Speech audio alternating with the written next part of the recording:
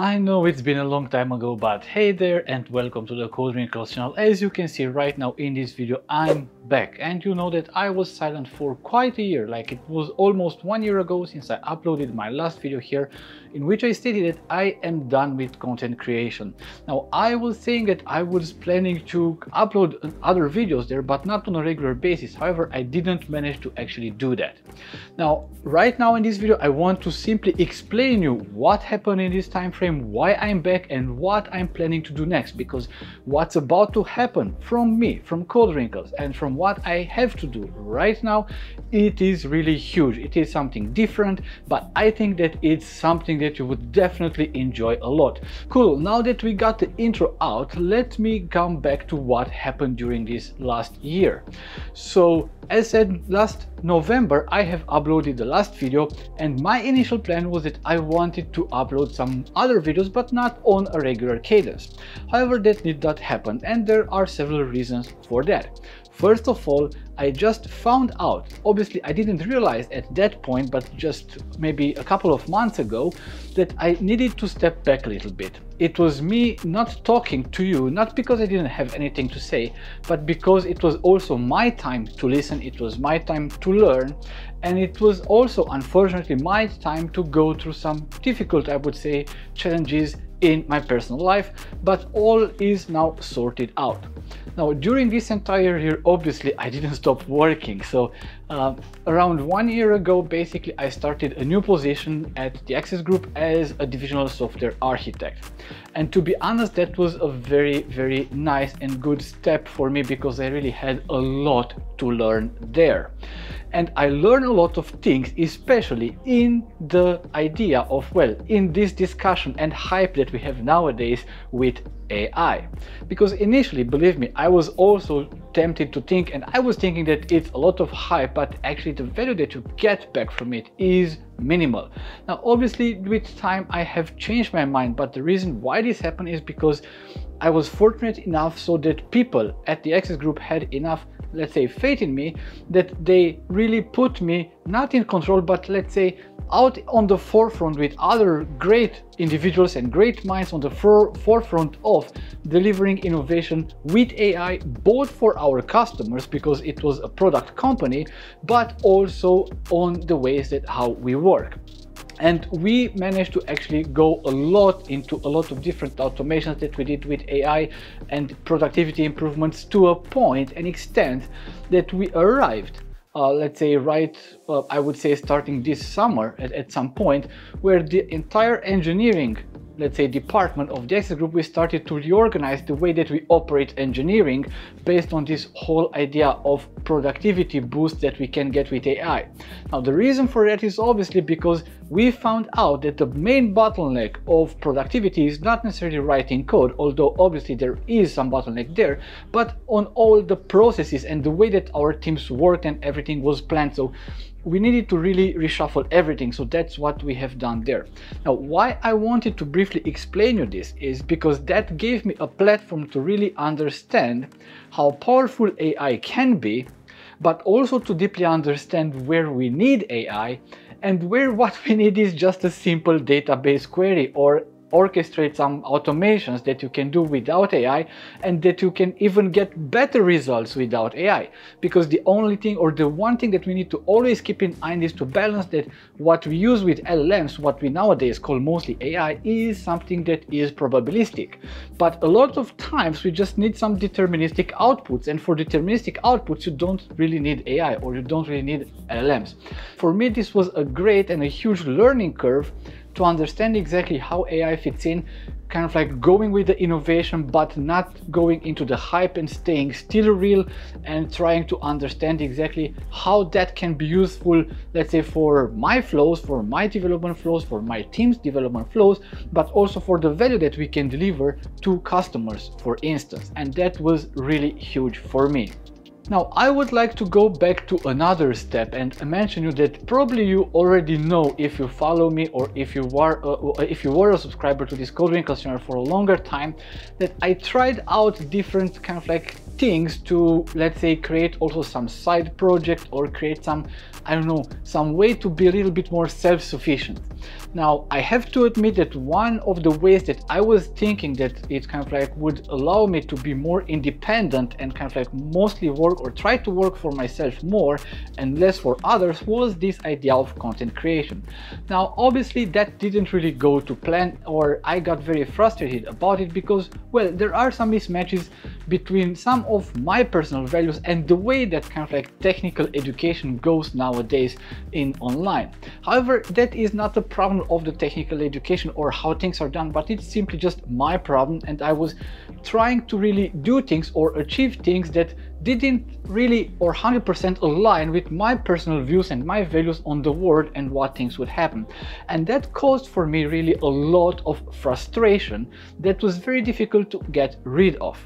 I didn't really stop thinking about this idea of wanting to kind of like bring something or be involved in something in a way that I can be more independent and work more for myself and for what I consider important, but I failed a lot of times. But from failure, it's important to understand that, okay, every time you fail, you need to stand up and go further. And I think that I did something during this past year that helped me realize this and made me better understand the way that I want to do things. And that was running. So I started to run a lot even before I stopped doing content, but let's say in the last year I really ramped it up a lot. Just so for you to get a very brief idea is that in this year, like in 2025 till now, I have run already 2,800 kilometers. I've completed 2 marathons and 2 ultra marathons and also some mountain semi or half marathons as well, and I really train almost daily.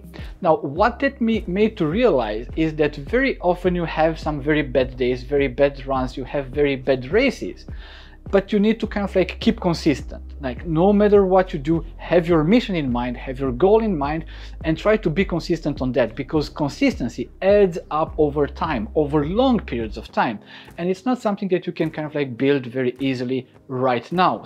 And I think that all of these type of experiences that I had are corroborated with another aspect, and let me also briefly mention that aspect because it has to do with my entire career and the way that I evolved as a professional and as a human. So I spent quite some time thinking about all the 15 years that I have spent already working in this technology industry, and I have witnessed this industry throughout a lot of different shifts and from different angles and perspectives.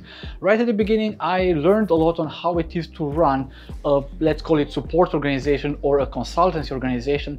Then I went into the software engineering and development, and I learned how it is to develop an application, how to write code, how it is to be a junior developer, but also I grew a lot with the help of others and meeting a lot of great people and great minds along the way. And I started to have, I would say, my informal leadership parts where people just started to follow me at work, but also off work, and we started to do things together. And we shifted, or I shifted, from this idea of just developing by myself, just writing code, to trying to put together systems that write systems. That's the most important thing. So I've been part of different setups and different teams. We've created small apps. We've created also a fair amount of large apps. And in the past 12 months, I managed to work for a product company, and I've witnessed on how it is to run your own product, like big product, to have not only the engineering as part of that delivery, but also how do you offer support for that product, how do you go to market with the product, how do you generally do sales, marketing, and everything. So I learned a lot about how things are done and to see the wider picture. So I was exposed to a lot of different areas of technology and what it means to create a product, to deliver it, and to have a great customer experience in the end, because that's the goal of everyone that wants to bring something to the market. Now, obviously, with all of this, I really started to feel the desire inside me to be the one that's the person that can make its own technology decisions, its own strategic technology decisions that are not only for myself, but for an entire product or for an entire company. So it's only natural that my next step was this idea of what if I can become my own CTO. I started to have some conversations recently, or this year in May or around May, with a person that I knew from some leadership trainings that I participated to, and that person happened to kind of like have a great idea. So we sat together and we discussed that great idea, and we decided to co-found a company and to start our own product. And that's why I took this leap of faith and recently quit my job at the Access Group to fully concentrate 100% of being a CTO of Atherio. So let me also spare a few words about Atherio, which is the company that we have started together. And it's essentially about leadership. It's something that sits at the crossroads between technology, leadership, and of course artificial intelligence. So for me, obviously that was a great challenge, because all of these are topics that are very high on my interest list or priority list. Now, what this idea is all about is that basically companies, they spend around $366 billion a year for leadership development programs. Now, there are studies out there that show that unfortunately the ROI for these leadership programs is somewhere at around 10%. And the reality is that leadership is not at its highest potential in most of the companies. And the reason for that is not that we have bad leaders, but the reason for that is that we have leaders that don't really have access to anything that happens in real time, and they need to reactively mostly handle things instead of being proactively, let's say, reminded or told what is actually happening within their organization. So usually it happens that, for instance, if you have a conflict in your team, as a leader, you always or almost always come to know about that conflict only when it is too late. So only when that conflict erupted into something. So our mission is to help 1 million workers to get a better life by having better leaders. Now, if you think about Atherio, it's something that's not just simply, okay, a leadership development program that you can go. No, think about something like having your own Yoda on your shoulder all the time. So essentially the idea is that we have access, like the company already has a lot of data. We just need to actually put that data together, and with the help of artificial intelligence, to simply proactively let leaders know what they could do better, or what are some areas where they could improve the life of their employees. It's that simple in the end, and Ben has already more than 20 years of experience in this area of leadership development.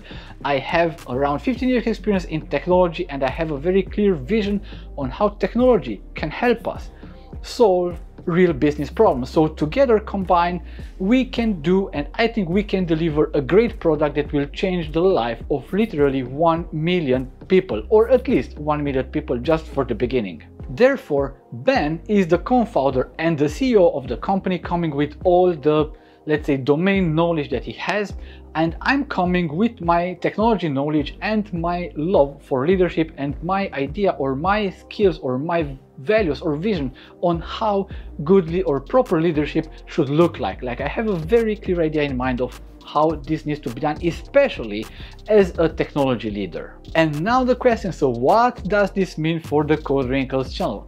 Because it obviously has something to do with that. Now, the thing is that right now I made this jump from being a full-time, let's say, software architect to being a full-time co-founder and CTO. For me, this is a huge experience, and in a few weeks that I've already worked as a CTO for this company, I learned a lot of different things that some of them, they don't even have to do with technology, but the way that kind of like how you look for investments, navigating investors, due diligence, and other stuff like that, that was very, very valuable to me. So I was thinking that maybe the things that I'm going through right now as a brand new CTO might be valuable if I document them also for other people as well. Because a lot of the things that I will be documented, it's not only about being a CTO, but it's about the mindset, it's about challenges that you face. And I think that maybe this is also a good learning opportunity for everyone else. So here is where my Code Wrinkles channel will come in. So I will resume doing some content here, probably around 1 video per week, in which I will tell you the story of a few things that happened or conclusions to which I have arrived, both on technology but also as let's say maybe non-technology related but CTO stuff, like estimating costs, how you do forecasts, how you estimate burn rates for your product, and so on and so forth. Possibly I will also try to resume some live coding, where I will go through live coding session, but this time with what I call AI assisted engineering. Because, just a small parenthesis, the application that we already have, we have around 80,000 lines of code, and I haven't written manually even one line of code. And still I think that this product now has the most sound foundation of really any product that I have ever worked with in the past 15 years. However, it needs to be said that not everything can be done within a video. So that's why if you want the very deep technical things in a written format and experiences, I have recently started a Substack newsletter called Architect to CTO. So you will find the link to that newsletter in the description of this video, or if you search Architect to CTO, you will for sure find it. So don't miss it out and join that newsletter, because really I would like here on this channel to do videos about everything, but to be honest, I can't really do, or not everything is suitable to be said in a video, and a lot of times, very often, it's important to have a written documentation of how things happen or how things are done, so that you can even save them and come back to them time and time again and have easier access, instead of kind of like thinking, I remember maybe I heard something in a video, let me search the video first and then let me go through the entire video to maybe just find one thing that might be important for me in one certain moment. And by the way, both the newsletter there and obviously this channel here is totally for free, so you don't need to pay anything for that. Now for a brief summary, what you can expect is, starting this week, to have at least one weekly video in which I go into one topic that was, from my point of view, very important for myself in recent weeks regarding what it means to be a CTO. Some of those videos will be deeply technical or software architectural style of videos, or technical decision making. Some of them will be just kind of like hints of what the life of a CTO looks like, with also some boring things that is not technical and that I hate, but it still needs to be done. So if you're new to this channel and you didn't subscribe already and you find this idea interesting, don't be shy and hit the subscribe button. Also hit the notification bell so that you get always notified whenever something new happens on this channel. And yeah, this being said, thank you very much for watching, and until the next time, I wish you the very best.